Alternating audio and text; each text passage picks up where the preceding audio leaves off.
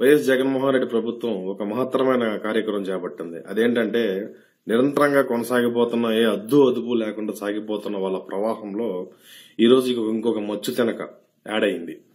ఈ 3 రాజధానుల ప్రతిపాదన ఎప్పుడైతే స్టార్ట్ చేశారో ఆ రోజు నుంచి ఏపీకి చాలా విధంగా భ్రష్టు పట్టించే విధంగా తయారు చేశారు. అన్ని ప్రాంతాల నుంచి వ్యతిరేకత తీసుకురావటం గాని, రాజధాని రైతులను ఏడిపించడం గాని, ఇంకొక స్టెప్ ముందుకేసి వీళ్ళ ప్రతిపాదించింది శాసనసభలో ఎక్కువ మెజారిటీ ఉన్న చంద్రబాబు తరపున నాయకులంతా ఉన్నారు కాబట్టి వాళ్ళు అడ్డు తగలటం వల్ల ఈ ప్రతిపాదన అనేది ముందుకు వెళ్లకుండా పెండింగ్ పడిపోయిందని సంబరాల్లో ఉన్న సందర్భంలో జగన్మోహన్ రెడ్డి గారు ఇంకొక స్టెప్ అడ్వాన్స్ వేసి దీన్ని ఎలా అయినా సరే నిర్వీర్యం చేసేయాలి, కంప్లీట్ గా శాసనసభని రద్దు చేసేయాలని చెప్పేసి తీర్మానించుకోవడం జరిగింది. మనం ప్రతిరోజు పేపర్లో టీవీలో చూస్తూనే ఉన్నాం.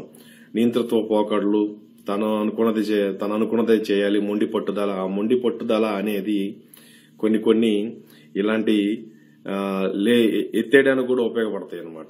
సో దాని ప్రకారంగా ఈ రోజు చేసిన వాళ్ళ చర్య ఏదైతే ఉందో శాసనసభ మండలి రద్దు చేసే విధంగా మొత్తం తీర్మానం చేశారు. ఆశ్చర్యం ఏంటంటే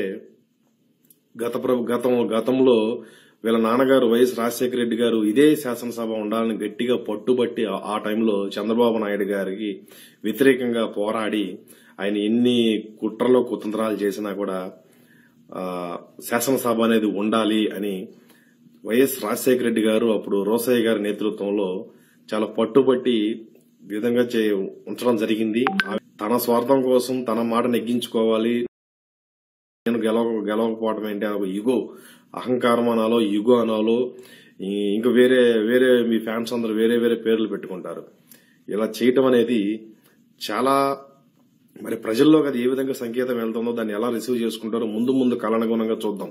అది మనం ఏం చేయలేం. ఇంకా చాలా మంది మరి కొంతమంది విద్యావంతులు, కొంతమంది న్యూట్రల్స్ కి మాత్రం అది తప్పుగా అనిపిస్తుంది. మరి సపోర్టర్స్ కి మరి అది ఆయన ఏం చేసినా కూడా రైట్ అనిపిస్తుంది.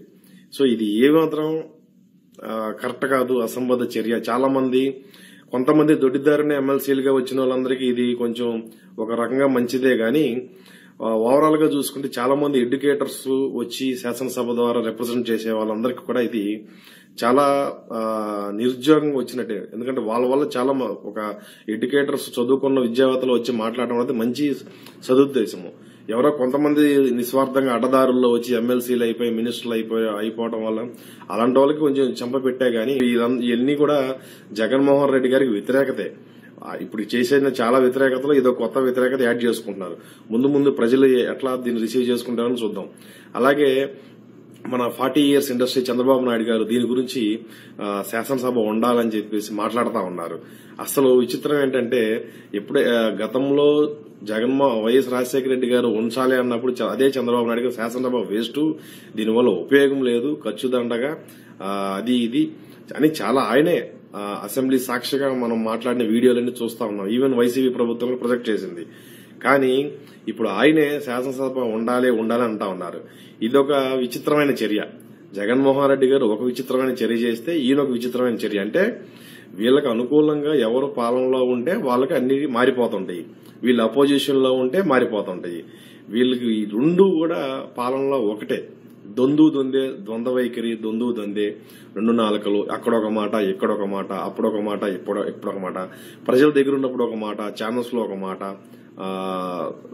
పబ్లిష్ చేసేటప్పుడు ఒక మాట. ఈ 2 కాల సిద్ధాంతాలతో ప్రజలు విసిగి వేసారిపోయారు. అందుకే ప్రభుత్వాలు ప్రజలకు సమస్యలనే ఎప్పుడు కూడా తీరకుండా ఎప్పుడు నిరంతరాయం అది క్రియేట్ అవుతూనే ఉంటాయి. మీరు ఎన్ని పథకాలు పెట్టినా ఎన్ని చేసినా కూడా ఇలాంటి చర్యల వల్ల ప్రాబ్లమ్స్ ఒకదాని తర్వాత ఒకటి క్రియేట్ అవుతూనే ఉంటాయి, వస్తూనే ఉంటాయి. నిరంతరంగా ఎన్నాళ్ళకి కూడా ఇది ఫినిషింగ్ అనేదే ఉండదు. సో ఈ విషయంలో మాత్రం 2 కూడా నువ్వా నేనా అన్నట్టుగానే ఉన్నాయి. ప్రజలంతా చూస్తున్నారు. ఎవరు నిజాయితీ పరులు అనే వాళ్ళు అసెంబ్లీలోకి వెళ్ళలేకపోయారు, ప్రజలు గెలిపించుకోలేకపోయారు. మీరైతే ఎవరైతే ఓడేసి పంపించారో వాళ్ళు మాత్రం శుభ్రంగా ఈ విధంగా చేస్తా ఉన్నారు. మరి ప్రజలకి అది ఏం అర్థం చేసుకుంటారో, ఎప్పుట్లాగానే ఎలక్షన్స్ టైంలో మళ్ళీ ప్రలోభాలకు లొంగి ఎప్పుట్లాగానే వీళ్ళు కాకపోతే వాళ్ళు కాకపోతే వీళ్ళని చెప్పేసి లొంగిపోయి ఉంటారో అన్నది ముందు రానున్న కాలంలో ప్రజలే తెలుస్తారు. జై జనసేన.